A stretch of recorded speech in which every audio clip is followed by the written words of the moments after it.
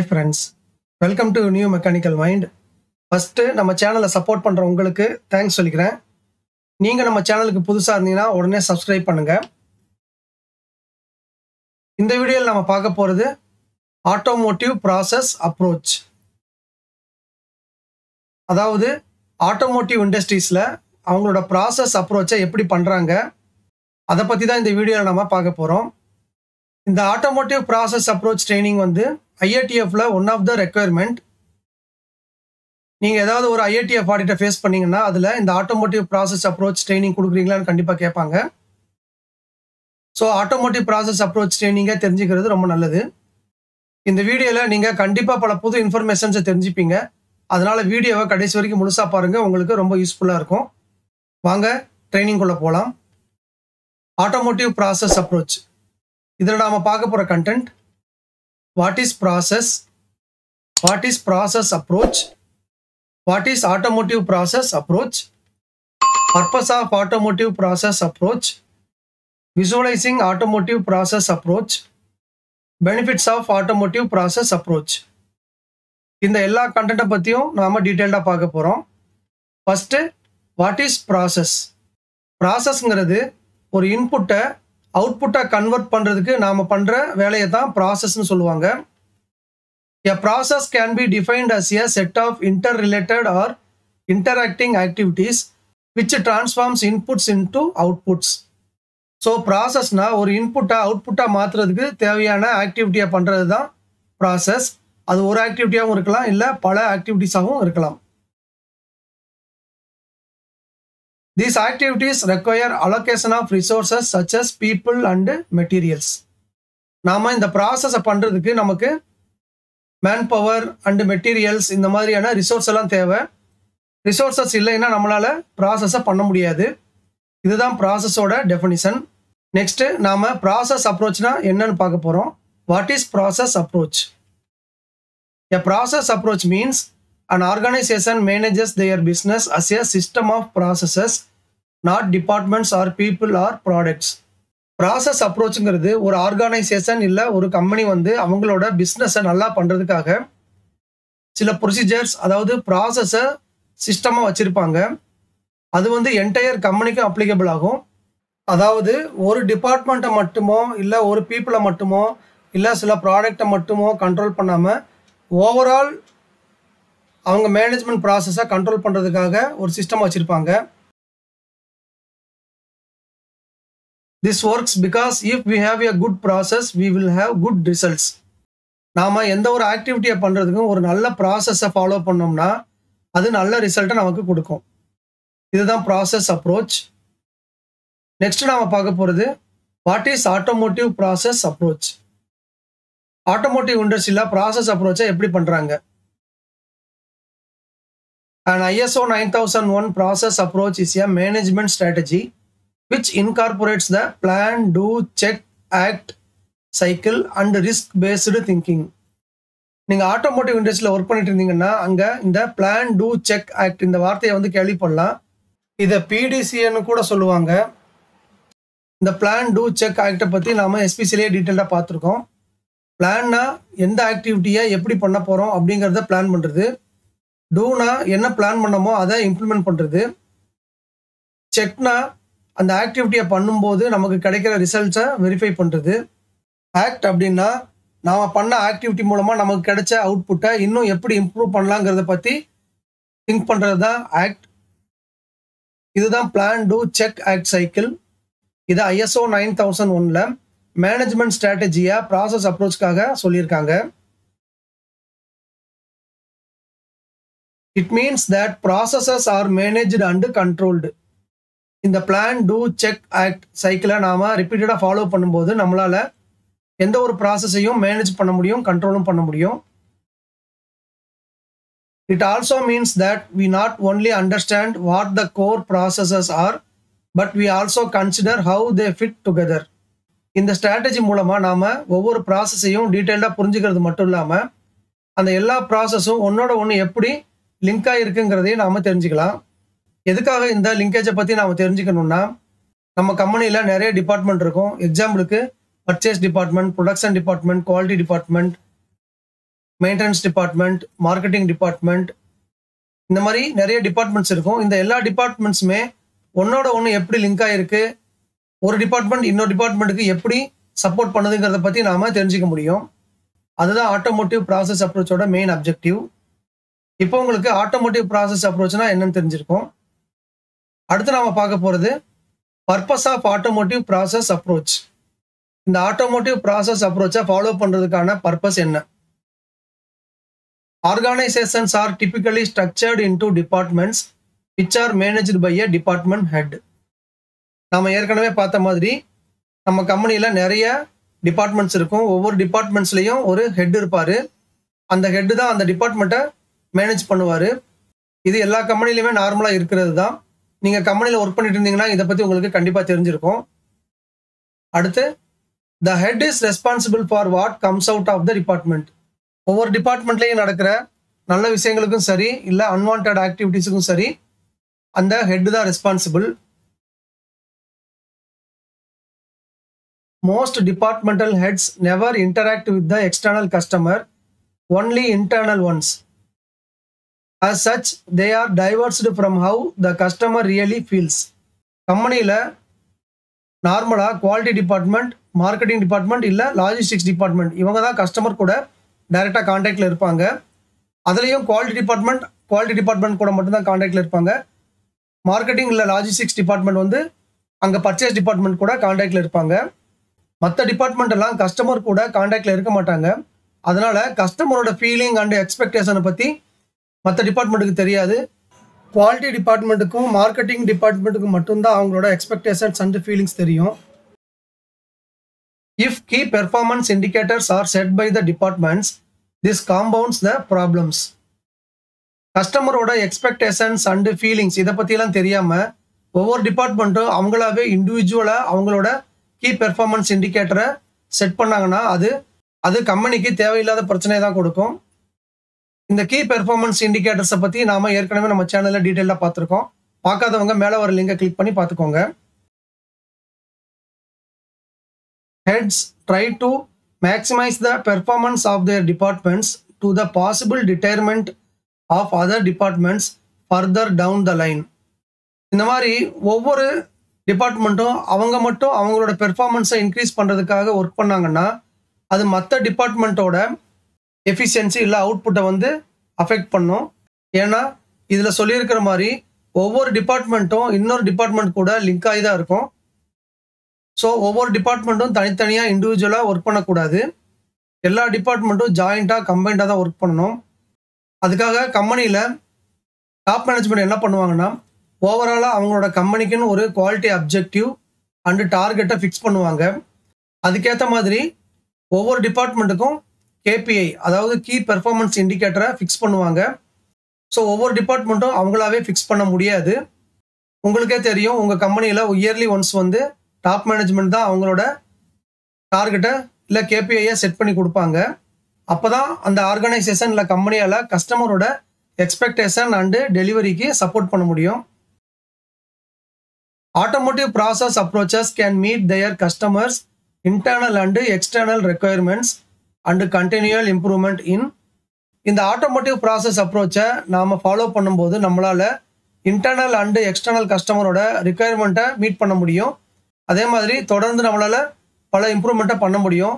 எதுலெல்லாம் நம்மளால் இம்ப்ரூவ்மெண்ட் பண்ண முடியும்னா the organization's overall function, the series of processes. கம்பெனியில் இருக்கிற எல்லா டிபார்ட்மெண்ட் அதாவது எல்லா ஃபங்க்ஷனுமே நல்லா ஒர்க் பண்ணுவாங்க. அவங்களோட ப்ராசஸ் அண்ட் அவுட்கம் எல்லாமே நல்லா இருக்கும். Processes the conversion of inputs into output. கம்பெனியில் நடக்கிற எல்லா production process and document process எல்லாமே நல்லா நடக்கும். Results products and services resulting from the processes. நாம் பண்ணுற ப்ராடக்ட்லையும் சர்வீஸ்லையும் நல்ல இம்ப்ரூவ்மெண்ட்டையும் ரிசல்ட்டையும் நம்மளால் அச்சீவ் பண்ண முடியும். Quality fulfilling requirements and objectives. கஸ்டமரோட எக்ஸ்பெக்டேஷனை நம்மளால் அச்சீவ் பண்ண முடியும். அதே மாதிரி கம்பெனியோட டார்கெட் அண்ட் அப்ஜெக்டிவையும் நம்மளால் அச்சீவ் பண்ண முடியும். Environment preventing pollution and waste to improve the new bottom line. நம்மளால் என்விரான்மெண்ட்டுக்கும் எந்த ஒரு ப்ராப்ளமும் இல்லாமல் ப்ராடக்டை ப்ரொடியூஸ் பண்ண முடியும். Safety, removing unacceptable risks for the people supporting the processes.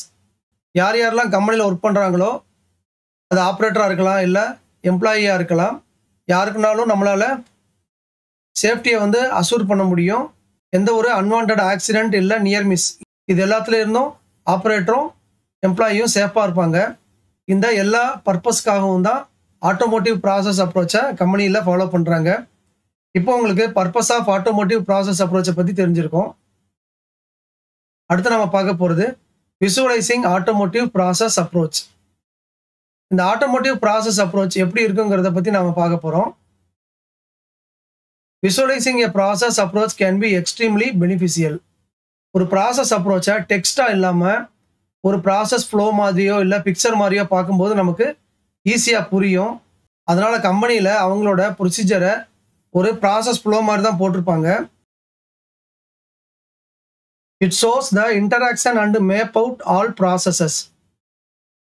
இது ஒரு எக்ஸாம்பிள் ஃபார் ப்ராசஸ் மேப். இதை ஸ்விம் லேன் ப்ராசஸ் மேப்னு சொல்லுவாங்க. அதாவது ஸ்விம்மிங் காம்படிஷனில் ஒவ்வொருத்தருக்கும் தனித்தனி லேண்ட் இருக்கும். இதை ஸ்விம் லேன் அப்படின்னு சொல்லுவாங்க. இந்த ப்ராசஸ் மேப்பும் அதே மாதிரி தனித்தனியாக சொல்லியிருக்கு.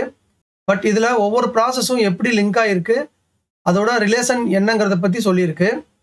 இது மாதிரி நம்மளால் ஒரு டிபார்ட்மெண்ட்டுக்கும் இன்னொரு டிபார்ட்மெண்ட்டுக்கும் இருக்கிற ரிலேஷன் அண்டு அங்கே நடக்கிற எல்லா ப்ராசஸையும் நம்மளால் மேப் பண்ணி பார்க்க முடியும். This can allow us to organize the process in better manner and is often a helpful tool. இந்த மாதிரி ப்ராசஸ் மேப் பண்ணி பார்க்கும்போது அதில் இருக்கிற ப்ராப்ளம்ஸ், ட்ராபேக்ஸ் இதெல்லாம் நமக்கு தெரிய வரும். அது மூலமாக நமக்கு அந்த ப்ராசஸை இம்ப்ரூவ் பண்ணுறதுக்கு இது ரொம்ப ஹெல்ப்ஃபுல்லாக இருக்கும். The common methods used for visualizing the process approach are, கம்பெனியில் இந்த மாதிரி ஓவரால் ப்ராசஸை விசுவலைஸ் பண்ணி பார்க்குறதுக்காக என்னென்ன மெத்தடில் யூஸ் பண்ணுவாங்கன்னா, first flow charts. Flow charts R simple diagrams that map out a process, making it easy to visualise and to communicate. கம்பெனியில் கண்டிப்பாக இந்த மாதிரி ஒவ்வொரு டிபார்ட்மெண்ட்டுக்கும் ப்ராசஸ் ஃப்ளோ இருக்கும்.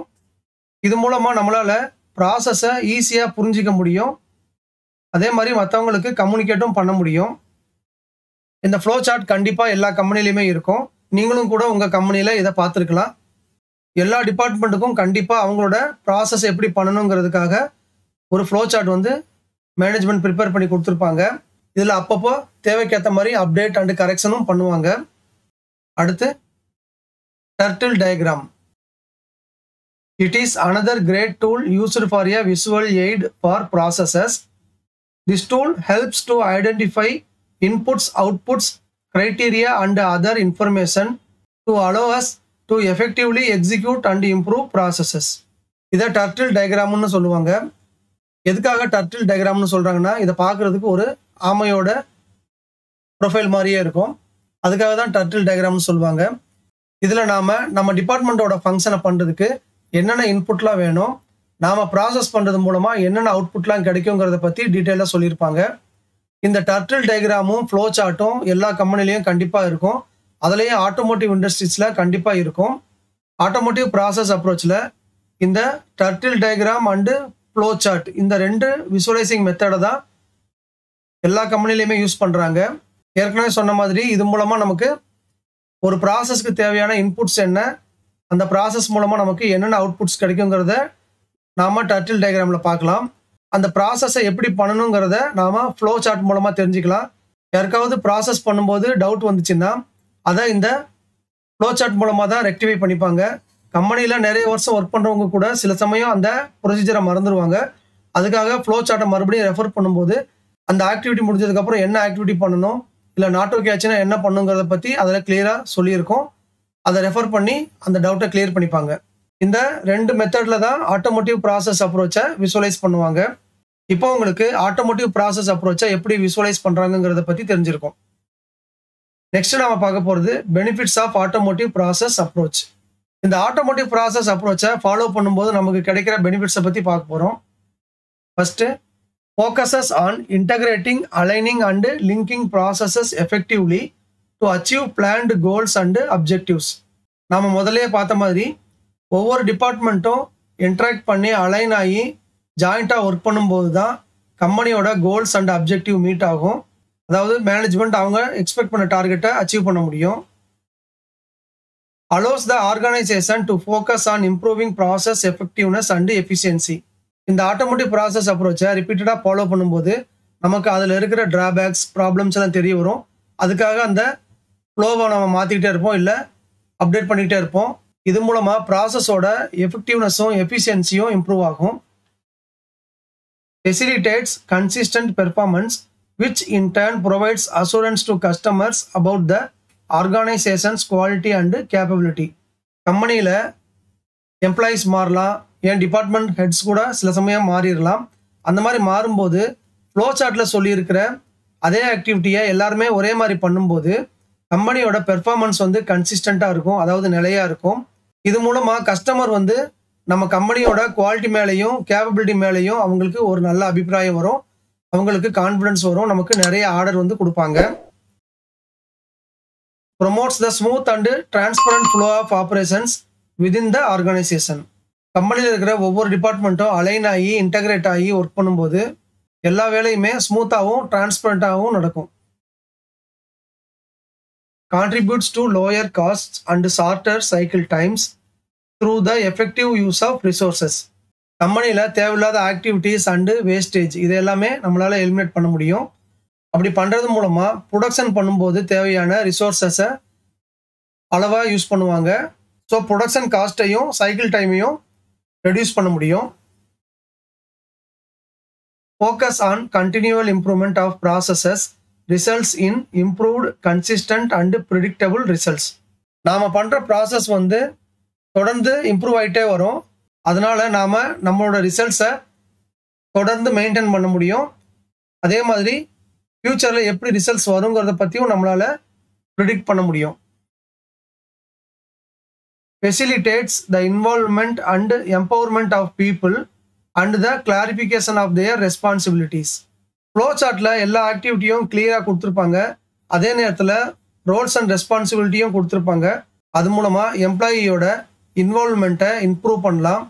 அதே மாதிரி சில ஆக்டிவிட்டியை சில பேர் தான் பண்ணணுங்கிறத மென்ஷன் பண்ணுறதுனால அவங்களுக்கு தேவையான அத்தாரிட்டியும் கிடைக்கும். அதனால் அவங்க ஒர்க்கில் வந்து நல்ல கிளாரிட்டி வரும்.